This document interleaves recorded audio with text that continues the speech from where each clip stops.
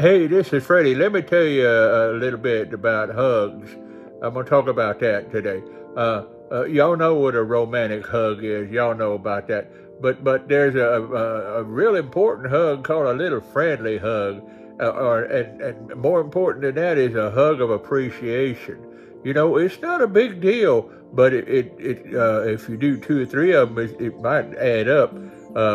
If you're in the kitchen or something and somebody's cooking you some good food or something, and you just give them a little bitty hug, not a romantic hug, but an appreciation hug.